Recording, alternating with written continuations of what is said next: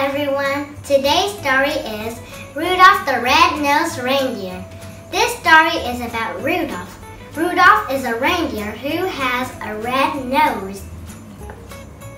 He is really special. The other reindeer laughed at him and made fun of him.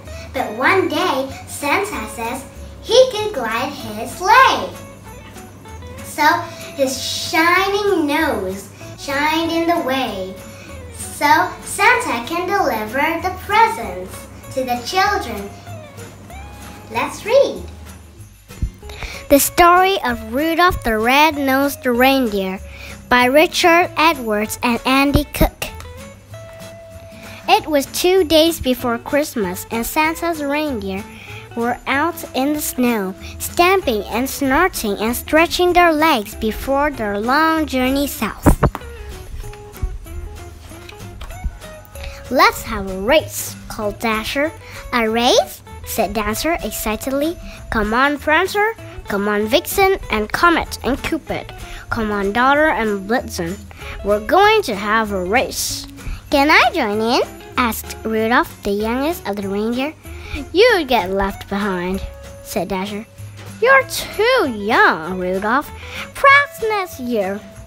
The other reindeer laughed, and Rudolph could only watch as they lined up and raced away, making the ground shake with their thundering hooves. After the race, the reindeer decided to play a game of hide and seek. "I'll count to 100, Dasher said. "You all run and hide." "Can I join in?" asked Rudolph. "You just get lost," said Dasher. "You're too young, Rudolph. Perhaps next year." So Rudolph stood by the stable with Dasher, counted, and the other reindeer ran away to hide in the snowy hills. Later that evening, the reindeer were talking about the next day's journey with Santa to deliver all the Christmas presents. "We'll go up faster than ever this year," said Dasher. "I'll go in front, then Dancer and Prancer and the rest of you behind." "What about me?" asked Rudolph. "Where will I go?" "You just slow us down," said Dasher. "You're too young, Rudolph. Perhaps next year." "I'm not too young," said Rudolph. "I'm as strong as you now, and fast." "Sorry, little red nose," said the others.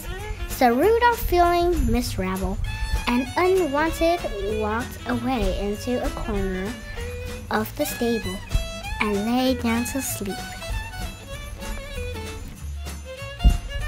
Early next morning, Santa pushed open the stable door. "It's foggy out," he says. "Time to get going. We mustn't be late."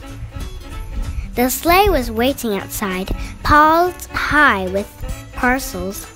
Rudolph watched through the window as Santa buckled the other reindeer into their harnesses. "Almost ready," said Santa. The reindeer pawed the snow and jingled their bells, eager to be on their way. "Wait a minute," Santa told them. "We can't go yet."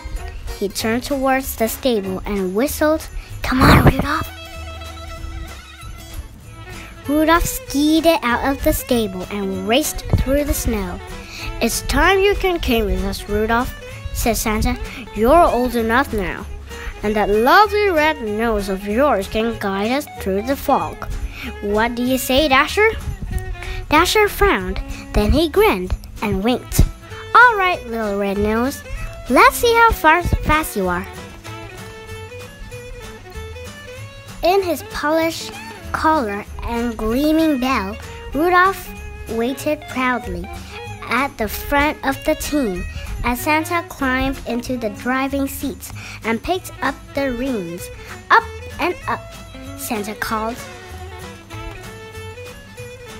With a powerful leap, Rudolph took off from the frozen ground, and with his nose shining brightly, he found his way safely through the fog, leading the sleigh full of presents south towards Christmas and all the sleeping children.